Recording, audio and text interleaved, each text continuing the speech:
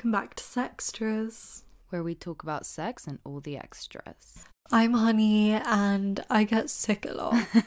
You really do. But hello guys, I'm Maria, and I actually didn't have a fun fact, but our guest today inspired me with his fun fact from my fun fact. And my fun fact is that I can do this thing, this noise that not a lot of people can do, and they think they can do it, but they can't. But okay, I'll do it. And like most people just go like, but I can do like, I can do it really loud. But sorry for your ears. Wow, good job. That's my cool trick that I can do with my mouth. But yeah. Great. Okay, well, we have a very exciting guest joining us today.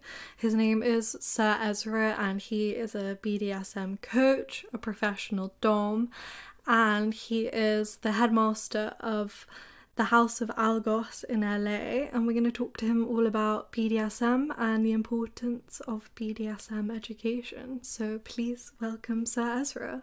Hi. Hi, thanks for having me. Thanks for joining us. Do you have a fun fact you can tell our audience? Yeah, absolutely. So it's going to be hard for people to appreciate this over audio only, but I can cross one eye at a time. So I'm going to come in close to the camera here and just move one eye in at a time. And I could do that. I was like 5 when I figured that out, so I'm sure it was very strange. Yeah, that's so cool. Yeah, it's so cool. Yeah, it's a good party trick. Okay, well, we thought we'd start with a little segment today where we asked our listeners what the craziest kink someone they've slept with has ever had. So we can just kind of talk through them. You can tell us if you've experienced them yourself, or like we can just kind of discuss our thoughts on them. So Maria, do you want to start us off with the first one? Yeah, someone mentioned a massage orgasm. Nice. Is this something that you're like familiar with at all? I guess it's not really that related to BDSM in my guess, but I could be wrong. Well, not necessarily. Yeah, there's yoni massage, which is specific to massaging the vagina, but there are also ways of achieving orgasm through other parts of the body, right? The orgasm is something we experience in the mind before the body, which is why we can, come in our sleep, right? So I have heard of it, and that's a very special person who can come from if it's a massage from the body, that's quite exceptional, but really it's just a matter of the mind. Yeah, for sure. I mean, I wish I could come in my sleep and come for a massage. That'd be great. I can never come in my sleep. I'm like too dominant. So as soon as my dream starts to get sexy, I like insert my conscious mind into it and then wake up. Oh, wow. Quite frustrating. Interesting. That's a good level of control that you've got. Yeah, that's what I was going to say. Excuse me, better control would be to like butt out and just let it happen. You just like experience it. Yeah. Okay, well, the next one is tentacle hentai. Tentacle hentai is really really popular, and I would even sort of say it extends beyond hentai into porn. So you could say tentacle porn maybe encapsulates all of it. And this comes from it definitely comes from Japan. It comes from sea creatures and octopuses and squids, sort of representing female sexuality. And also, from what I understand, it also has a connection to the element of water being a representation of femininity. So I think that's interesting. And I think there are a lot of reasons why the Japanese are kinky, and we could probably fill the whole show with that. So I'm just going to leave it at that. There's a myriad of reasons, but it definitely is something that, the world has experienced in part, if not entirely, because of Japan. Yeah. Yeah, I feel like I never really heard of like tentacle porn until that was more like sex education on the internet, so it makes sense that would be the reason, I guess. Yeah, a good if you're interested in tentacle porn, the best way to ethically live out your fantasy is to go to Bad Dragon and get a tentacle dildo. Oh my god, I've seen those. Yeah, it's better than Oh, wow. molesting animals. Yeah, definitely. Okay, someone else mentioned exhibitionism. Okay, exhibition is very popular. Exhibition is really interesting. So it almost like touches on humiliation. Like there's a lot of erotic humiliation, and I think that one of the essential components of that is being seen. Right? It's impossible to be humiliated in a vacuum. If you trip in a really embarrassing way and nobody sees it, you're like, oh wow, that could have been embarrassing, right? And so I think there's a couple different things. There's like the erotic humiliation of we're doing this thing that should be private in public, or or somebody's observing it. But there's also like a compersion or like vanity. So I think there's a bunch of different reasons why exhibitionism is popular, but it's very popular, especially in the BDSM community, because we end up with these sort of opportunities to expose our kinks and to be seen doing our thing, right? So Yeah. they tend to concentrate in the community. I like the description that you said about the like tripping, and it could be embarrassing. Like I think that sums it up really well for like anyone who I guess hasn't experienced someone who's into exhibitionism or aren't into exhibitionism themselves. I like that. The next one is shibari. Is that how you say it? I don't know if that's how you say it. I'm sorry. Yeah, so shibari is like Japanese rope bondage. Okay. And there are a lot of different kinds of bondage. And to me, bondage really speaks to the eroticism of power, right? So, one way to describe power is the ability to do something, right? And if you are tied down, you can't do shit, right? And so, for me, power exchange is an essential component of sex. And so rope is a fantastic mechanism of power exchange, because you're basically giving your partner permission to restrict your power. Yeah. Do you think that sorry, this is kind of going into the main part of the episode, but do you think that power play is kind of, or not even power play, just power dynamics are a kind of fundamental part of sex outside of BDSM in general? Well, you're asking me, which is you're gonna get. The answer is yes. For me personally, if there isn't power exchange, it isn't interesting. It's a burger without any condiments. Like, okay, I'll still eat it, but I'm not gonna enjoy it as much. Yeah. Yeah, that's fair. Well, and I think that there's always power involved in sex. So even if we're not consciously engaged in power exchange or mindfully engaged, there's always still power. There is the power to withhold. There's the power over. There's the, any forced sex situation is mostly about power, right? And so I think every sexual experience ever had a power dynamic, whether that was spoken or unspoken or conscious or unconscious. And I think that when we consciously acknowledge the power situation, we make the situation safer, and we make the situation, in my opinion, more erotic, because there's no mystery. There's no question. Two people often sleep together and they don't know if they're one person says, "This is great, I'm never going to see them again." And the other person says, "This is great, I finally found my person." And when that's not spoken, that's terrible. That's a heartbreak. But, when it's spoken, I think that there's so much more potential. Yeah. Yeah, I agree. That's kind of why I asked, because I definitely agree with I think there's always power involved, but I that's kind of the answer that I wanted from you, is that it's better to reframe it in terms of like just actually acknowledging that there's power there rather than it being this unspoken thing that then causes all of these issues, like unspoken issues outside of that. So I would definitely agree. Okay, the next one. Someone wrote, I was talking to this guy on Hinge and he said he wanted his dog to lick my nipples. I blocked him after he said that though. Weird as fuck. Yeah, so that definitely falls out of my realm of authority because, you know, I'm a BDSM educator, and BDSM is something that happens between consenting adult humans. You know, you really can't get informed consent from a dog.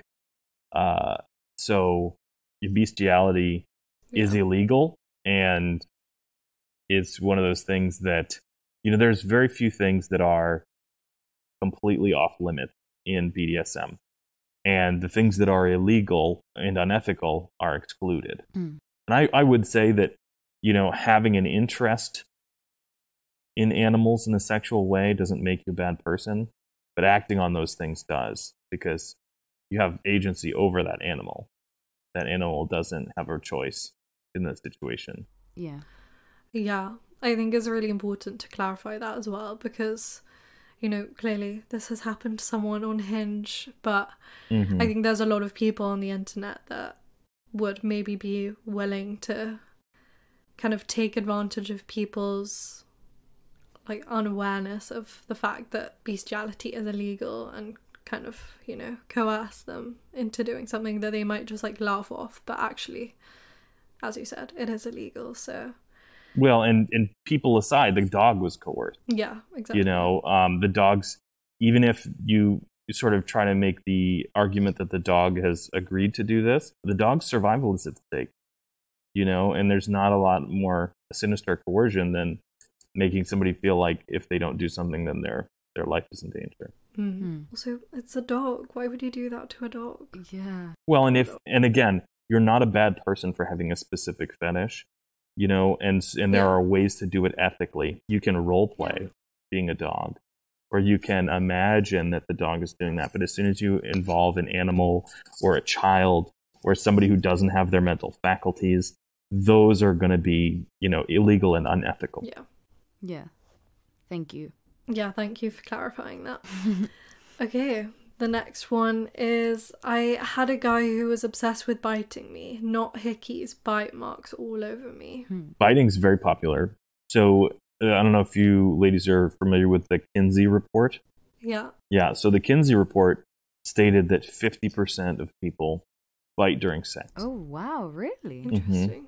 Absolutely. I'm quite surprised. Yeah, well, and to me that really illustrated how many people are kinky, right? I think that if you could paint the picture that about sex that it completely excluded any kink at all, it's going to be the minority. It's going to be the vast minority of people who don't do any spanking or don't hold anybody down ever, or don't do any biting, you know? Right. Yeah. Those are all, I mean, there's between a kink and a fetish, right?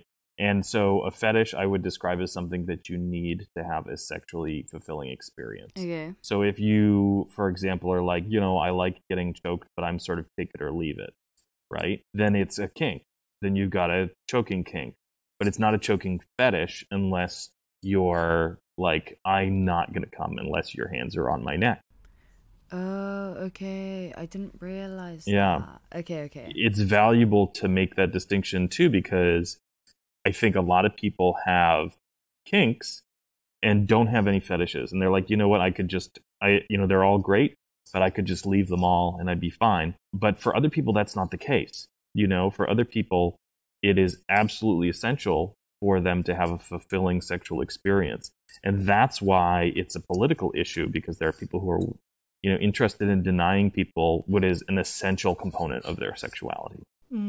Yeah, that's interesting. I never really thought of it in that as like a political issue, which is kind of stupid because it clearly is. I think everything to do with sex is, and pleasure and whatever people want to do is a political issue. So unfortunately.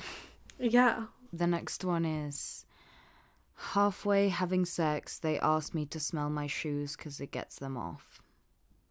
Yeah. So foot fetishism is not that uncommon. And the issue here is what we would call like mid-scene negotiation. And that's really not okay. So in BDSM, we really take care to acknowledge the impact of altered state. So, for example, you might be okay with that, right? You might be okay with, hey, whatever gets you off, it's not going to be in my way, or you might not be, right?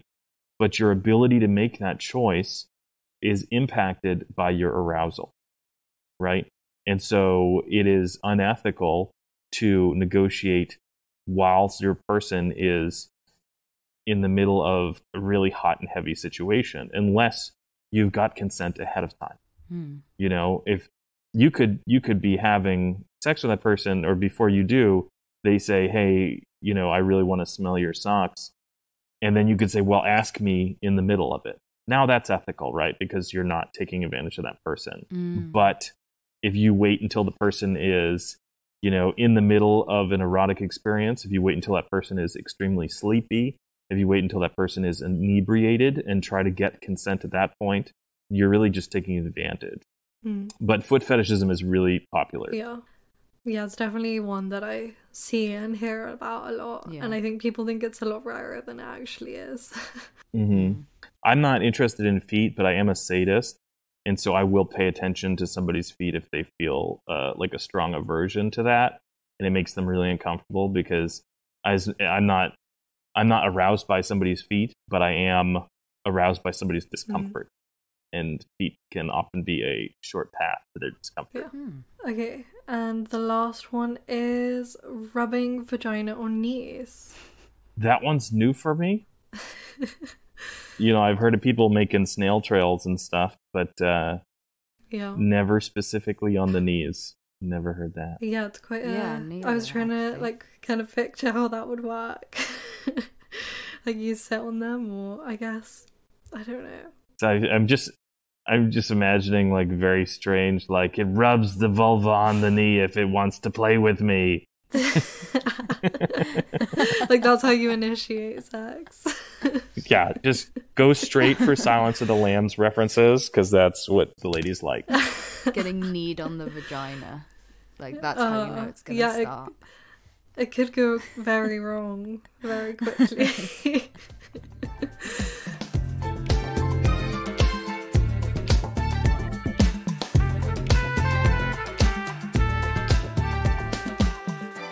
So, let's kind of start with, how did you get into your career? How did you figure out it was something you were interested in? Is there like a specific moment that you can remember that you just firstly decided you were interested in your personal life, and then when you wanted to pursue that as a career? It's been a long road. I'm 35 now, and I started the business last year. So, and it was gradual in that, I got more and more involved because I was really passionate about my community and about the people in it. There is a tendency for some of us, once we find our kinky community, that we just become completely disinterested in any other kind of community, because it's just our family. I'm automatically accepted, and there's so much different there's such a different paradigm in terms of like we talk about everything and things are not assumed. And I'm neurodivergent, and I don't like, subtlety is not my strong suit. And so the fact that we can just talk about everything outright, and I'm not obligated to sort of pick up somebody's subtle cues, which were just never going to happen in the first place, is great. So, but origin story. So I was always kinky. I was always really, really into exploring. Sexuality has been a journey that started very early for me. Let's just say when I was little, I played a lot of doctor. So So there was, I mean, I can go back to like age 4 where, you know, it was always exploring bodies as often as we could. And I was always doing the exploring. And when it came to sex, you know, when it came to being an adult or, you know, almost an adult, I naturally gravitated towards what we describe as either owner property or master slave relationships, where I would gravitate towards women who would say, I'll do anything for you. Okay. You know, like that was the most attractive thing a woman could say, is I'll do anything for you. And I don't want to say like subjugation of the will, because we're not removing somebody's will, but when somebody can put their will aside for the benefit of their partner, I find it to be extremely erotic. Yeah, so that I sort of already found my power play orientation like really early on, like I was 16 or so. Oh, okay. When I first had a relationship, which with my current knowledge, I would describe as a BDSM relationship. And I would always find, you know, masochistic girlfriends. I don't even understand how I found them, but I did. And it meant a lot of time alone, you know, because that's not super popular. I would say maybe being a sexual sadist or a sexual masochist is probably like 10% as popular as being gay. So, you know, they're few and far between. You know, I think people actually fall on the sadist or masochistic spectrum far more often than that. But in terms of people who are like, this is part of my sexuality, then it's actually quite small.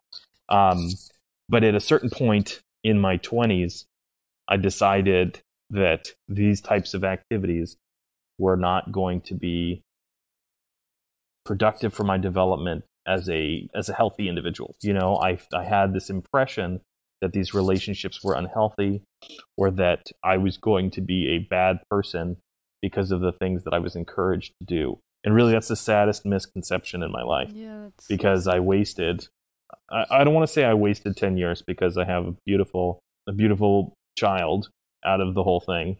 But I married somebody who was just not interested in that side of me. And I said to myself, you know, it's just not that important. It's more important that I get a house, have a good job, you know, have a kid, get married, you know, all those things. So you could say that I was closeted. You know, at a certain point, I lied to myself about how important that was to me.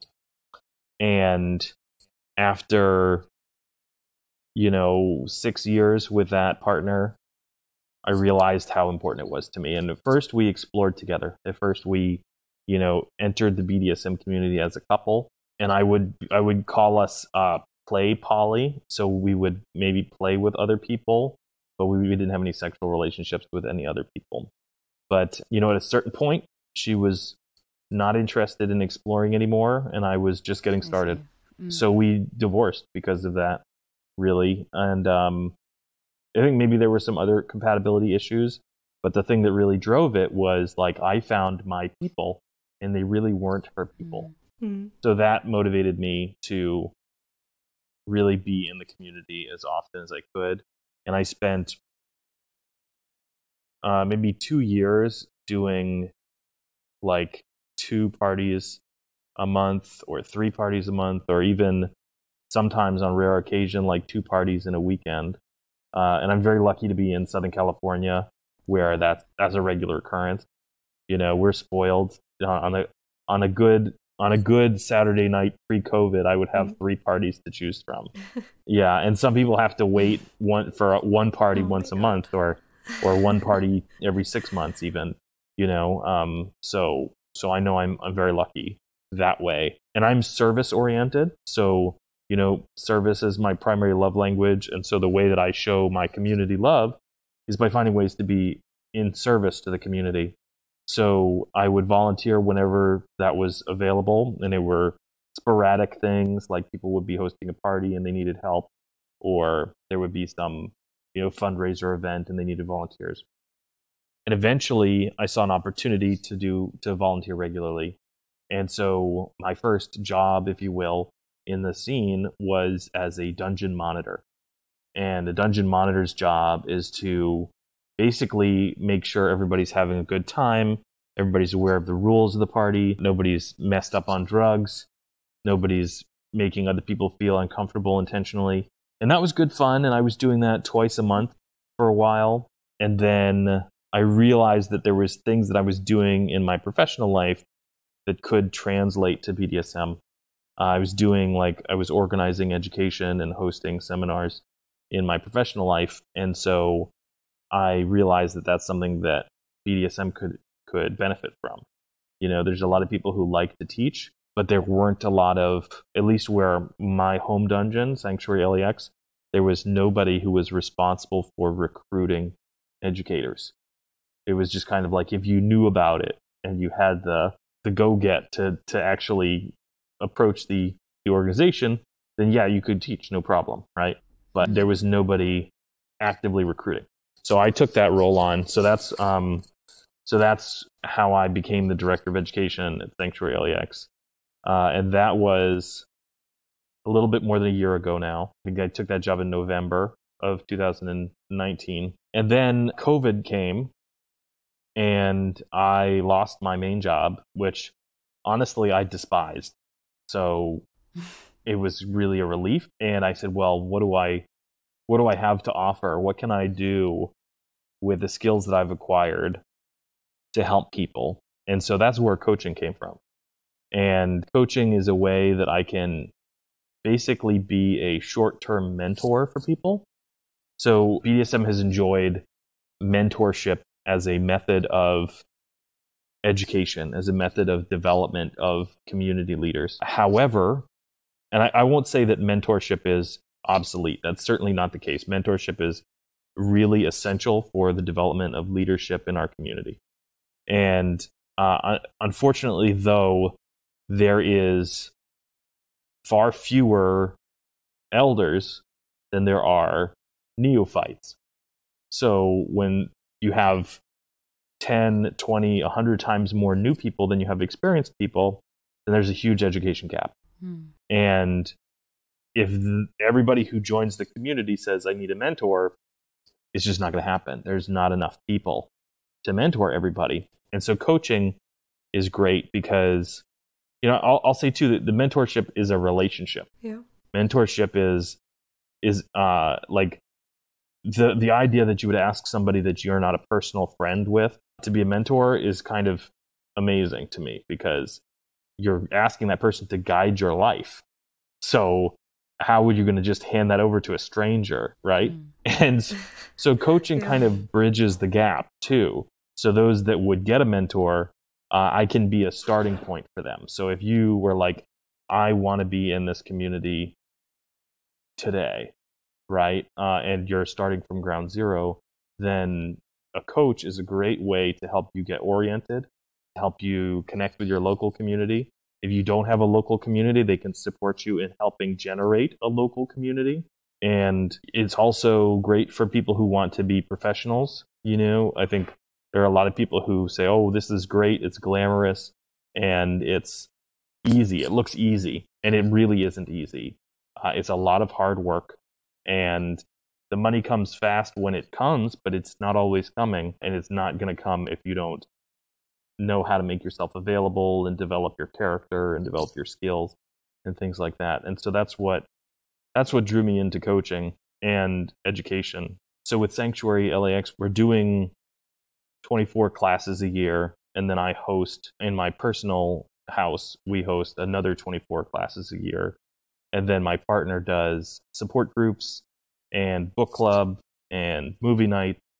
So, I mean, all in all, we're probably doing 100 events a year. Oh, wow. Wow. You know, all in all. And what's that looked like during COVID? Has it moved online, or Yeah. are things, I don't know how things are. Yeah, no, it's terrible here. It's terrible. And it's all online, which, I mean, in some ways it's been a boon. When I was hosting classes in person, 5 people was a typical class attendance. 50 was fantastic, but would happen maybe twice a year. And then after we went online, 50 people in a classroom is a regular occurrence. It's not every day, but I would say we average 25 people. Oh, wow. That's great. So you don't have to leave the house, right? Yeah, it's easier to show up. Yeah, I can imagine. And does it, not to linger on this too much, but does it kind of facilitate the learning more? Like, do you think it's easier to teach online, or? No, it's not. There's a lot of educators that are quality educators who have just said, no, I'm not going to jump over. I'm just taking an L for the year. But I think it's made it easier for the student to learn. Yeah. Right? Because you ladies can attend any class in the world, right? It used to be you'd have to rely on your local community's prevalence of classes, and that's no longer the case. You can be in the middle of nowhere where no classes ever come, and you can still go to the best classes in the world. Yeah. Good. Well, one benefit of COVID then, I guess. Mm-hmm. Okay. So we've kind of covered your job, and I guess the main thing we want to know is what do people want to know most often when they come to your classes? What's the or like the top 3? I can imagine there's quite a lot. So the top 3 things that people are looking to learn. Okay, top 3. So number 1 is definitely, how do I find a partner? Okay. I hear, how do I find a dom? Way more, but I believe it's because the submissives tend to be more willing to learn. So the doms don't show up for classes as much, unfortunately, because they need it. They need it more than the subs do. Yeah. You could be a fair submissive with excellent communication skills and excellent self-knowledge. Oh. Those 2 things, and you can be a fair submissive, or at least to start. And to be a dominant, you need those things, but then you also need to be able to lead a scene. You need to be able to use the implements that you choose to use in the scene. So the list for doms is like almost endless, right? And it's useful for submissives to know those same things, but it's maybe not essential. And they're definitely not being judged based on how they can throw a flogger if they're submissive, right? So how to find a dom is the number 1 question I get. Number 2 and 3 are going to be, what kind of dom am I, right? Or what kind of sub am I? Which speaks to that self-knowledge, right? And there are lots of different labels of types of doms and types of subs, and they are useful, but they're also limited, right? So, I mean, I would call myself a service dominant, because oftentimes I seek to, to take care of my partner and to say, well, what can I do to serve you today, right? But if you just call me a service dominant, then you're missing out on a lot of who I am, right? I also identify as a sadist, and so I look at, when I interact with a masochist, I'm doing them a service, right? They have a need, and I'm filling the need. And I take pleasure in filling that need. Yeah, but there's like service doms, there's sadistic doms, there's daddy doms, there's mommy doms, there's handlers, there's owners, there's masters, there's tops. So that's the D side. And then the S side, there's, and these are all going to be incomplete lists, by the way, right? There's service subs, there's bratty subs, there's slave subs, there's property subs, there's pet subs, there's bottoms that aren't subs, and the list goes on, and so I think that can be really overwhelming for people. So how do I describe myself is maybe the best way to reduce the question to its core. Yeah. And then the third one is probably a tie for different specific hard skills, or maybe how do I negotiate, maybe is the number 3 question, because that's a skill that we're not really taught in our culture. And then when you come to BDSM, it's expected that we all know how to negotiate. And it's huge. And it's the most transferable skill to regular everyday life, because you are, saddled with a million opportunities to negotiate. Negotiate for specific boundaries in a relationship, for more money, for a new position, for whatever. They're all, every time you talk to somebody and you discuss an exchange of any kind, it's a negotiation. Yeah, that's something I find so interesting about the BDSM world and like the kink community or whatever, is that it's really, there's so much emphasis on talking about so many things, and like everything is so clear, and I don't get why like mainstream people or vanilla people or just like everyone gets accustomed to talking everything through so much. So I think like that's such a interesting and like amazing thing that is like, why isn't it everywhere? I've got an answer for you. I mean, if you want to know, I have a theory. Go on. Oh yeah, definitely. Tell us your theory. It's two things. One is very vulnerable situation to be discussing what you want and what you need, right? And people are generally not willing to be vulnerable when there isn't a clear reward. And potentially part of that also is the second answer. It's power. If you know what I'm looking for, then it removes a whole bunch of power if you are confused, right? If you think I want a relationship and I know I just want to fuck you, right? Then I have power over you. I see. Right? So you might fuck me because you think that, you're going to keep me, right? But I say, well, I don't want a relationship. I just wanted to fuck tonight. If I have that conversation with you, then I don't have power over you anymore. Yeah, we call that an asymmetric mindfuck, when I have information that you don't, and I'm using it to manipulate you.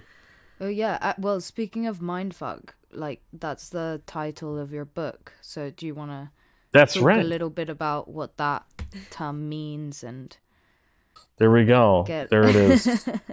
So yeah, the title of my book is Mind Fucking Mindfully, A Guide to Mental Manipulation for BDSM and Sadomasochism. Okay. And, there are a lot of things that people do naturally to manipulate each other emotionally.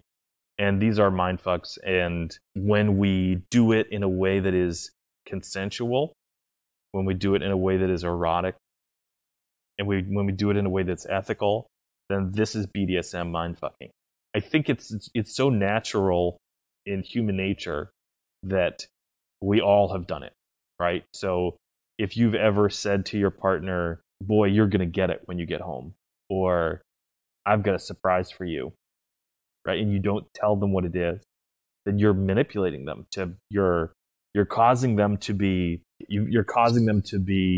inspired to think of all the things that you could possibly do, right? And it can be very erotic. And when I say manipulate, I don't necessarily mean negative, right? Like if I take your hand and I move your hand, I am manipulating you physically, right? So moving somebody's hand isn't unethical by itself. Yeah. The question is, what are you doing, and do you have permission, and things like that. And so too, with mental manipulation, with emotional manipulation, it isn't by itself unethical. It is very often used in unethical ways. And we explore it in the book, because if you are going to want to do this activity, you really need to know the difference of what is ethical and what is not ethical, what is consensual, what is not consensual, if you're going to be able to sort of stay within that container of ethical and erotic consensual mindfucking. So can you get a little bit into that? Like, sorry, I don't know if it's like too big of an explanation. Actually, maybe you don't want to give too much away so people read. No, I'm happy to talk about it. So what I've done is I've given I've talked about specific types of mindfucking. So sort of dissecting the different categories of that. So I think we touched on the asymmetric mindfuck. There's also perceived power mindfuck. If I tell you I'm psychic, then you may feel vulnerable, right? That I'm reading your mind and like pulling out your deepest, dirtiest desires, right? There's asymmetric mindfuck, perceived power mindfuck. There's humiliation mindfucks. There's degrading or ennobling mindfucks, where you like mess with somebody's sense of station, right? And there's others too. I'm not great at remembering everything off the top of my head, but we go through all those sort of things. We also give a wide number of experiences that people have had personally. So we give people a chance to hear, what does it look like in real life, right? Because we're not talking about some hypothetical. We're talking about a real thing, right? And a practice that people actually do around the world, right? And so we're sharing a cultural phenomenon, right? So we get to hear really hot and interesting stories of people mind fucking. And then we also are going to explore, like, how is it that our governments mind fuck us in unethical ways, in non-consensual ways? How do corporations do it, so that we're aware of those things and we don't accidentally do them, and we can also minimize the effect that they have on us in our daily lives, so that we have more energy to do those things with our partner. Wow, that sounds so interesting. I love the perspective of the government mindfucking and kind of intertwining that with the manipulation, and yeah, it sounds really interesting. Could you tell us a bit about why you think it's so important to educate on BDSM, not just for the people that are already in the community, but for wider society as well? Like, what benefits do you think it can have? Sure. So some would debate that people outside of the community don't need to know about the community. And I disagree. I would not say that's true, because prejudice comes from a place of ignorance. Yeah. And when we have understanding, we have compassion, right? So that, I think it's essential that we educate the general public about BDSM, because it is going to bring greater compassion, and we're not going to have to fight so hard to live lives. Then when we talk about education within the community, it's essential because BDSM can look like abuse, and it is not abuse. BDSM is anti-abuse. So just like in my book, where we talk about the ways that this can go wrong, we talk about the ways that many people do it in unethical ways, it's essential that we become experts at identifying abuse so that we can remove that from our community. It's like tending to a garden. You may say to yourself, I only need to know what carrots look like if I'm only going to grow carrots, right? But you also need to know what weeds look like. And you also need to know what fungus looks like, and insects and gnats and, pests and such, right? Because you need to rid your garden of that if you're going to grow carrots. And so if we're going to have hot, sexy, consensual play and fulfilling and benevolent dynamics, then we need to know what that looks like, but we also need to know what the antithesis looks like, so that we can remove it from our community and we can fix it. And it's not always, removing people. Sometimes it's identifying behaviors that are unhealthy and educating those people so they can be productive members of the community. I think, I'm so grateful that you're here talking to us about it, because I think there are so many people, especially in our generation, that maybe have misconceptions about BDSM, either because of they've seen porn, or there's so many inputs that kind of spread these messages and misconceptions about BDSM. And yeah, as you said, it can look like abuse, and it can get misconstrued and then misapplied when we don't speak about it in the ways that you're aiming to speak about it in the book and in your classes. So yeah, I think you summed it up perfectly, that it's important not just for BDSM, but as it is for anything to do with sex, is that if we don't speak about it, and if we don't spread awareness about the ways that it can go wrong, and the ways that people can misuse their power and misuse their positions, then we're never going to make any progress, and no one's going to be able to even acknowledge that something's going wrong in the first place. Yeah. Well, and let me sort of spell it out too, because I think it's a really very important message. So let's just imagine that you really liked spanking. You really liked being spanked. So the world is a wide place. There's a lot of different ways to get that, right?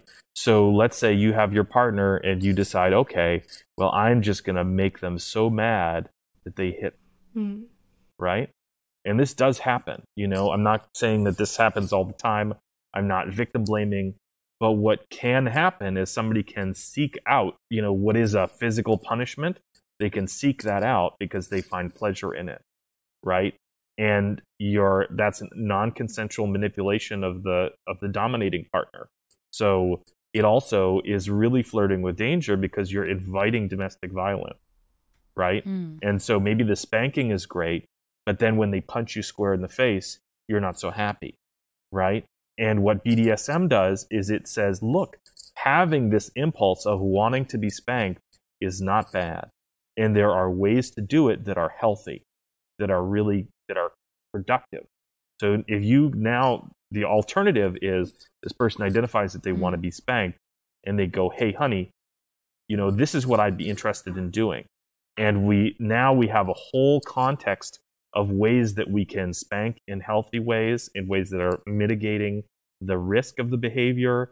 And we give each other language that we can use to communicate things. Like if we're role playing, if I really want to be, you know, the bad girl or the bad boy, and, you know, then maybe I want to say no. Maybe I want to say stop. Maybe I want to say don't. And so that's why we have safe words, right? And so we've created this whole context in which you can take this stimulus, you can get this stimulus in a way that doesn't reduce your standing in the world. It doesn't put you at physical danger, and it doesn't manipulate people unconsensually. Yeah, it's like a whole other language, and it opens up so many possibilities rather than just this monolith of this is spanking, this is one way to do it, this is choking, this is one way to do it. Like, it just makes it so much more exciting, I think. And I wish more people, you know, went out of their way to explore that, because it would be so beneficial to them and to their partners, of course. Well, and Maria, I mean, you mentioned choking, right? And so that is by far the most dangerous thing for the general public, because you can crush the larynx, you can cause stroke, you can be choked to death, right? These are things that are serious, life-ending consequences, right? And there are safe ways to do it. You know, I mean, the safest way to do breath play, right? So when we tend to describe breath play as the whole host of activities, right? So maybe that's a hand on the throat, maybe that's something, you know, you can cover the airway with your hand. But the safest way to do that is to say, hold your breath, right? Because even if you pass out, you immediately begin to breathe, and that is breath play. You know, telling somebody to hold their breath is breath play. The other thing that I'll say is you absolutely do not want to squeeze the throat. You know, this is a common misconception that strangulation is erotic, but strangulation is what causes death. Okay, there are two arteries along the edge of the neck, and you can apply light pressure to those arteries and get a head rush, and that's tends to be what people are aroused by. And so that's an example. There is a safe way to practice choking, or I shouldn't say safe, that's not true. There is a safer way to practice choking, right? But if we can communicate that, instead of saying, it's bad, don't choke people, right? Instead of saying that, we can say, hey, here are some alternatives, right? So if half the people who were doing that, who were, you know, tying a belt around their neck, are actually just start holding their breath, right? Then we're reducing death. We're actually saving people.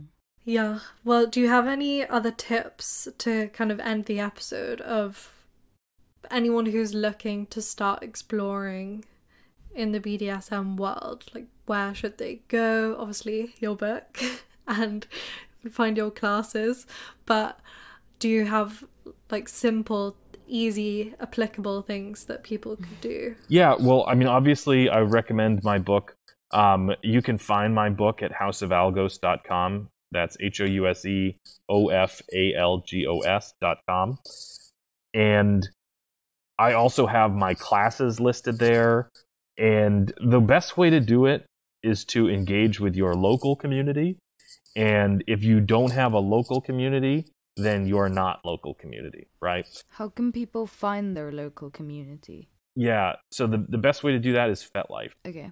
And I know FetLife can be a source of a lot of unwanted attention for people, especially females. So the best way to do that is to start a profile without any details on it. And you're not going to get attention. So if that's an issue for you, then that's what I recommend, being 99 and in Antarctica, as far as your profile is concerned. And use it as a networking tool. Use it to find events. And the other thing that FetLife is really great for is that, it's a networking tool. So if I meet somebody at a munch, which is a regular gathering in a public place of kinky people, then I can be like, oh, let me look them up. And then I can say, oh, they know John. And then I can call John and say, hey, John, what do you think about so-and-so? Right? And that's the vetting process, right? So FetLife is a fantastic tool. If I would recommend getting on FetLife, finding what events are in your area. Post-COVID, we'll be having munches, we'll be having in-person classes. And those are great opportunities to meet people in person. There are also parties that happen, depending on where you're at in the world. But parties are a great opportunity. They tend to be kind of high stress in a way, right? There's sort of this social performance anxiety thing happening. So you can meet people at parties. It's maybe better your goal is to meet people at munches and classes, and then some people when you get to the party. Okay. And what about, do you have any advice for people that are maybe not necessarily like looking to find like people, but maybe just like actually get more into it in their own relationship or something like that? Yeah, classes are great. Coaching is great. I mean, myself and a lot of other BDSM professionals are willing to do one-on-one couples coaching kind of thing. But also BDSMwiki.info is a great resource, especially if you're reading up online and you're finding that there's a lot of words you don't understand. Then that site is gonna be a great resource for you to define those words. Cool. I've never heard of either of those websites, so this is excellent advice. Thank you. And would you like to tell people where they can find you on social media? We'll link your social media and your website down below so people can find you and your book. Yeah, absolutely. I mean, I'm super consistent. It's House of Algos, and that's again HOUSEOFALGOS, and I'm on Facebook, Twitter, Instagram, TikTok, and my website is houseofalgos.com. So that's the best way to get a hold of me. Cool. Great. Sounds great. Okay, well, thank you so much for coming and spreading your wisdom and I hope some beginners learn a bit more about BDSM and we kind of cleared up some misconceptions. I think we learned a lot of so stuff much. From you. Yeah. Yeah, it's definitely something that we have yet to explore, so we'll check out those websites that you sent us and we'll definitely be buying your book. Yeah. Thank you so much for joining Wonderful. us. Well, thank you very much, ladies. I appreciate the opportunity to share my story. Cool. Thank you so much. So we hope you guys enjoyed the episode, and if you did, please make sure to share, send it to all your friends or whatever, and make sure to give us a follow on Instagram. You can also DM us there, whatever you need, whatever you want, if you have any stories.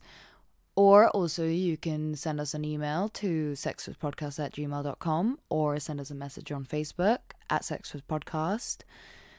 Or you can even visit our website, which is www.sexwithpodcast.com, and send an anonymous submission or secret or story, confession, anything. But yeah, you can send anonymously through there and leave us a review if you want. But other than that, we'll see you next week. Bye. Bye now. You've been listening to Sextras, presented by Honey Jane Wyatt and Maria Jose Hayodatiyi. Produced by Mabel Productions.